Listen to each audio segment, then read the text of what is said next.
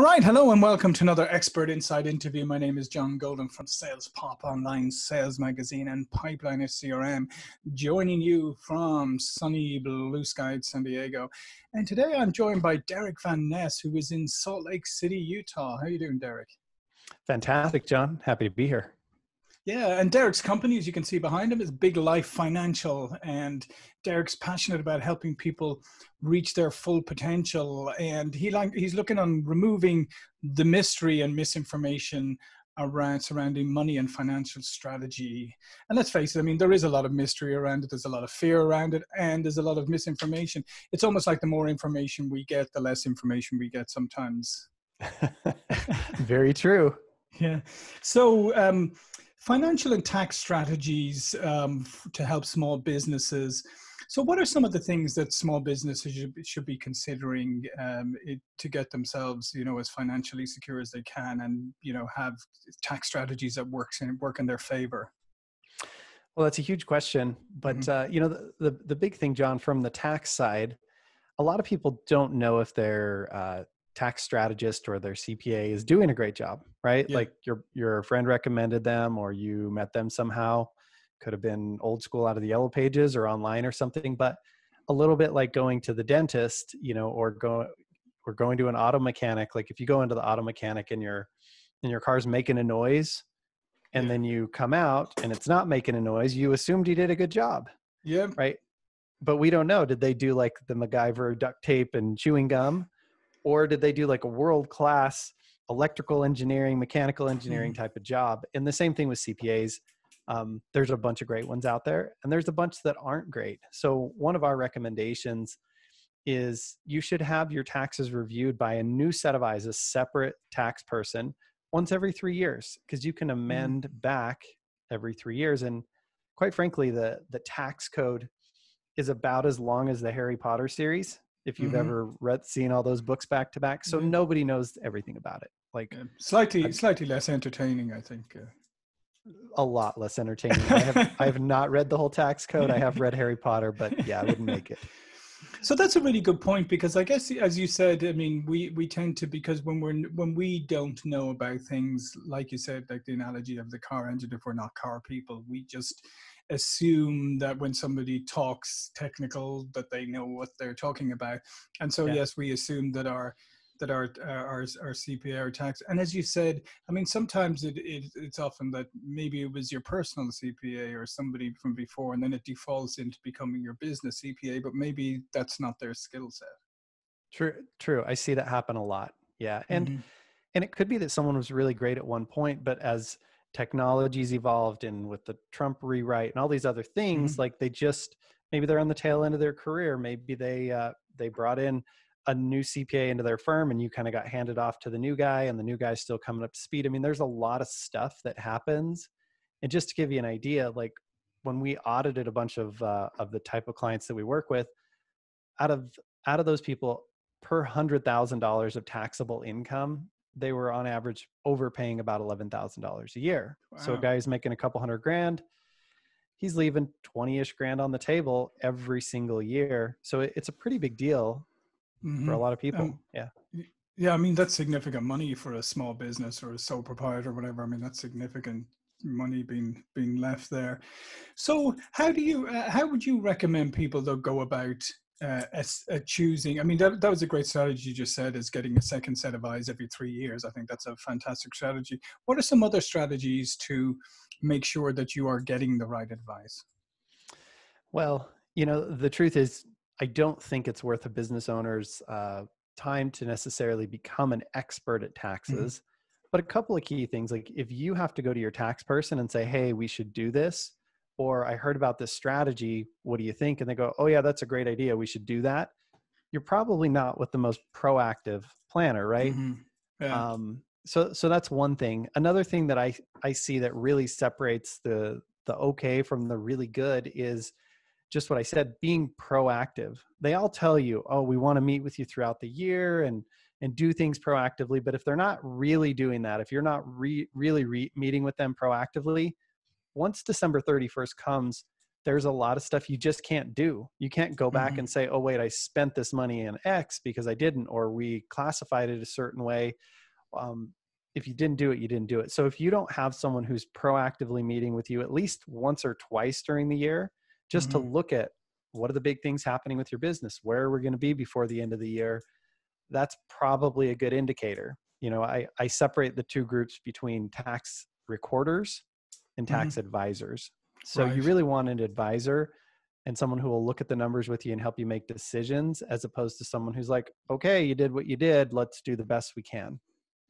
Yeah, and I think that's a great piece of advice. So yeah, if your tax person isn't reaching out to you, or if there's a change or something happens and they're not telling you immediately, here's how this could impact you positively or negatively, or here's how we could make this work for you. Yeah, then you're probably just paying your once a year CPA, like most private people are. What are some other financial strategies that small businesses can look at to utilize? You know, one of my favorites is something we call the money maximization model. And it is a strategy that gets rid of what I call the business owner's dilemma. Because the thing that business owners are often dealing with is they're like, okay, do we save our money and have it available for our business? Or do we invest it somewhere and have it work for us? Right? But they're always trying to balance this whole thing.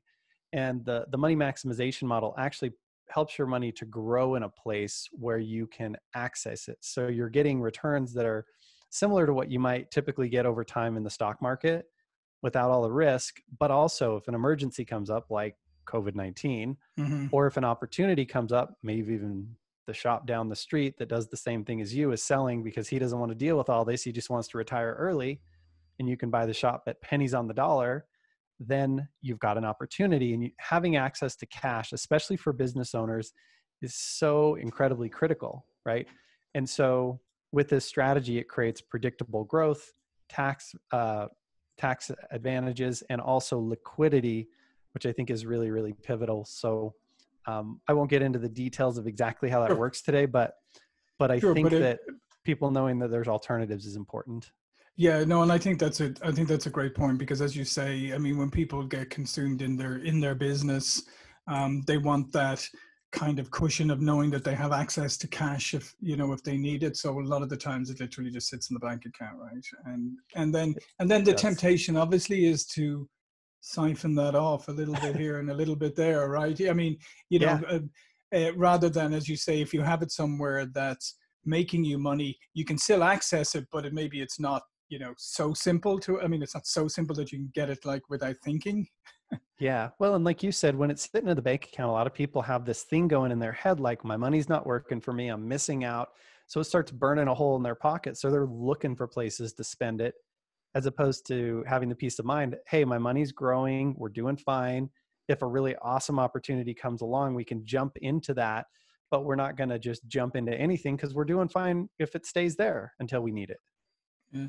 And you touched on something there, and let's face it, I mean, this is one of the things that kills a lot of small businesses, is the whole like cash flow and liquidity. Because I mean, as you know, you can start your small business, maybe say it's a consulting business, right? In consulting business, you can get some clients coming in and everything seems to be great and you're delivering, but you're not getting paid, or you're not getting paid in a timely manner. Yeah. Or you're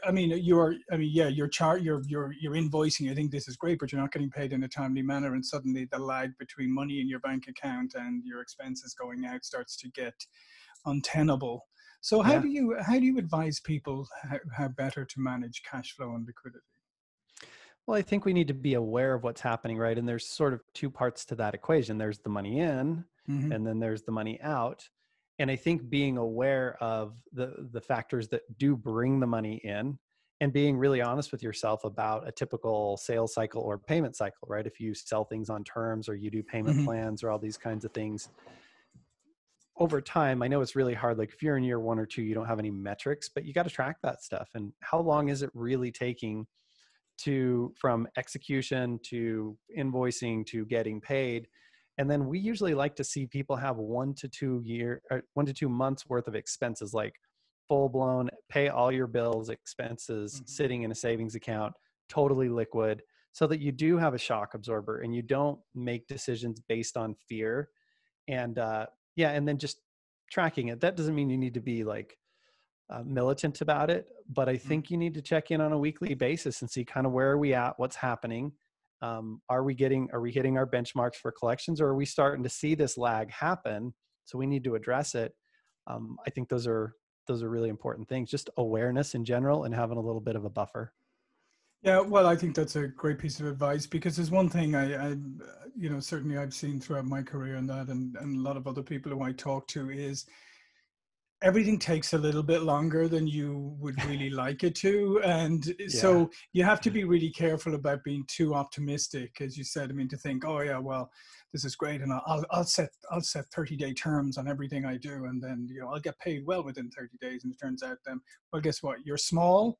So the unfortunate reality is, especially if you're dealing with big companies and you're a small company, guess what? They don't care. They will pay you in 60, 90 days, and they know there's nothing you can do about it. So you have to factor those things in. 100%. And, doing your best to try and put teeth into those kinds of things. But the reality, like late fees and that kind of stuff, where they're incentivized to pay.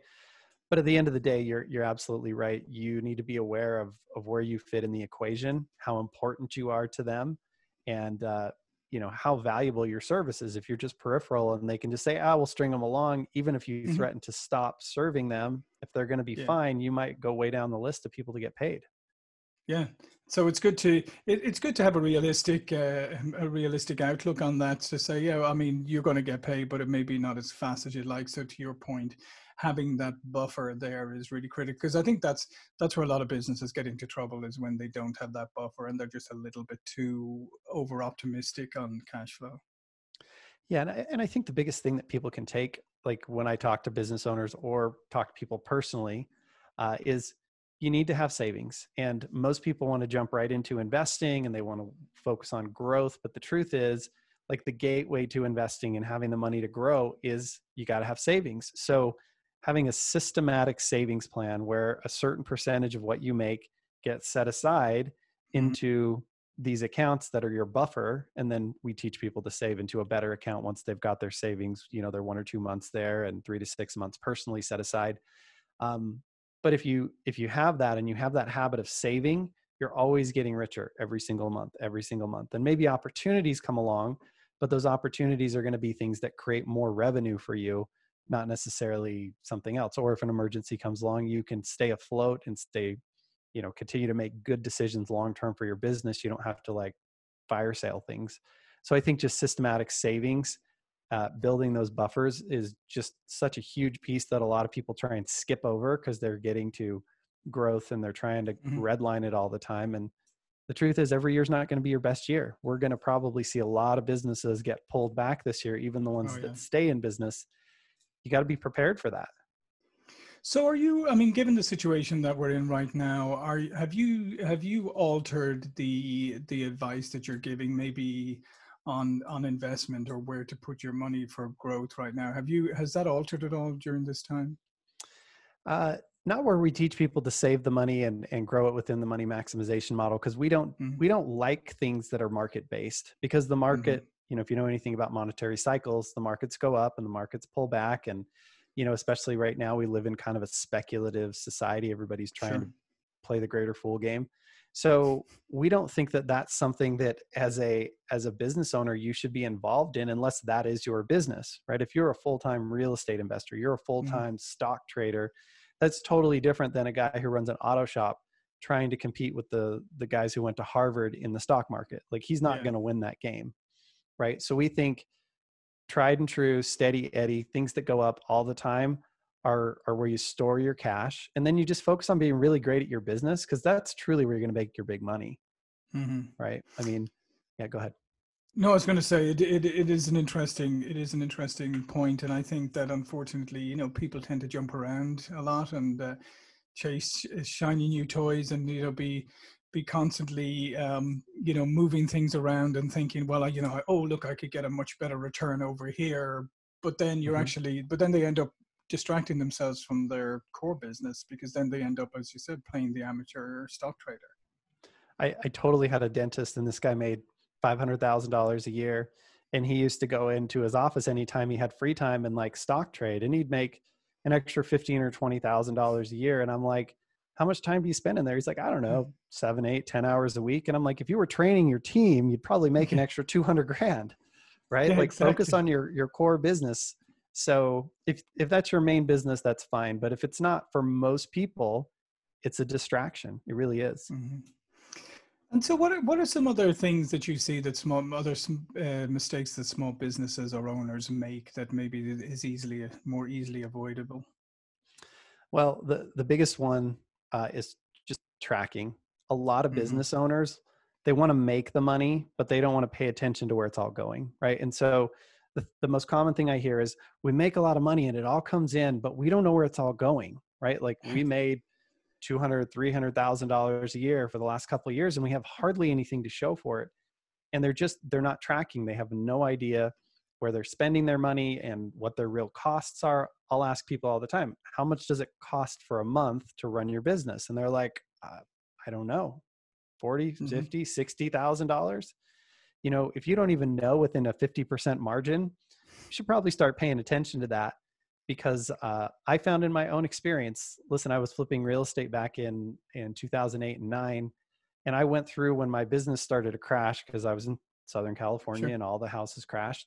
Hmm. I was spending $3,000 a month on services I didn't even use anymore. And I didn't even know, because I was making $300,000 or $400,000 a Hmm. year.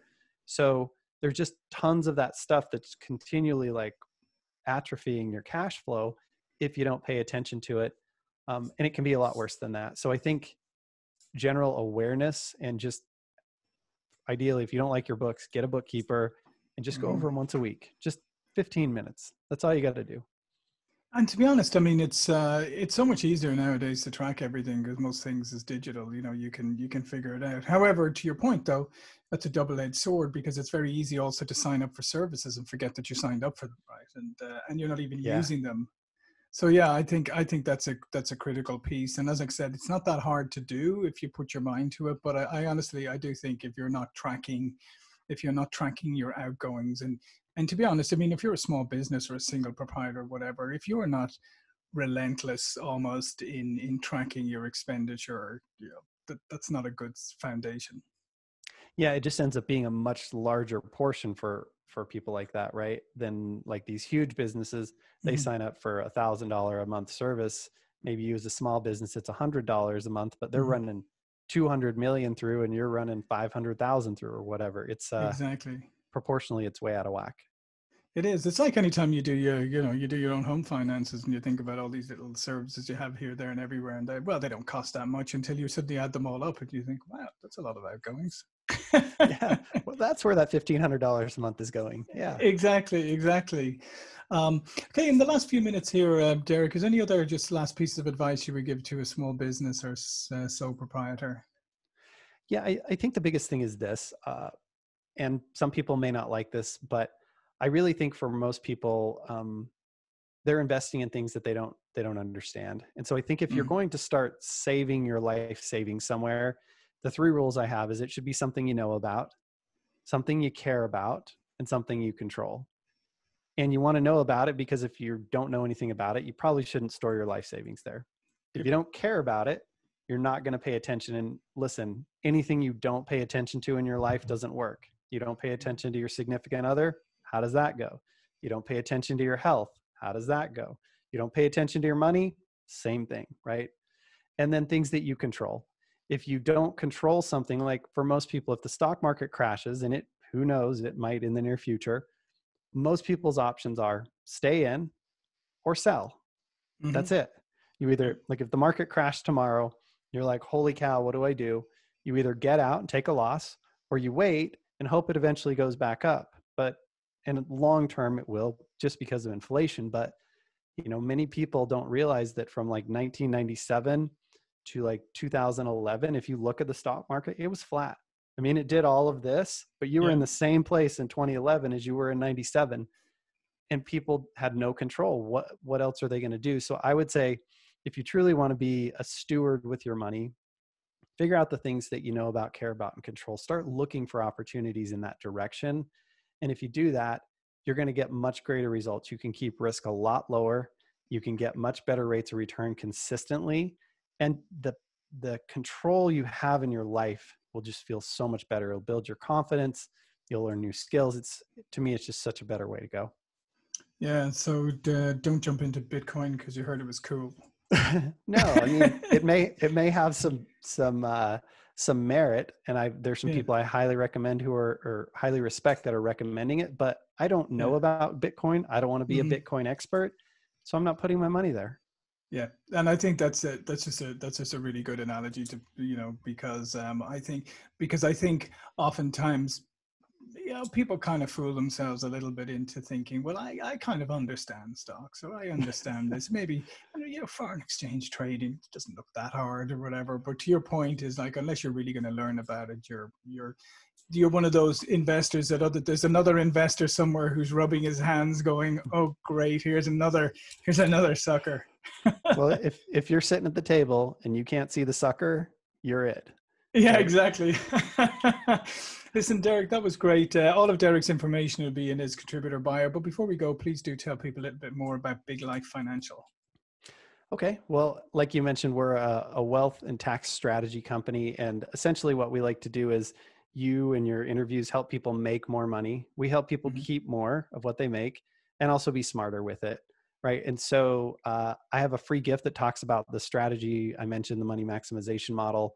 If they go to biglifefinancial.com/free gift, and they can download a book that kind of goes through that. It goes through some really great financial strategies. If you've got debt, how to pay that down the best, how to build your money, how to keep things safe. So some really awesome financial stuff there. And the reality is we try to customize everybody's financial needs. We work with business owners and everybody's got a different need and something they're trying to accomplish. So we really want to help you figure out, what do you want to accomplish with your life, and then build your financial strategy around it rather than the other way around. Yeah, fantastic. All right. Listen, Derrick, this has been great. Thank you so much for joining us today. Some fantastic advice there for business owners. My name is John Golden from SalesPOP Online Sales Magazine and Pipeliner CRM, and I'll see you all for another expert interview really soon. Thank you.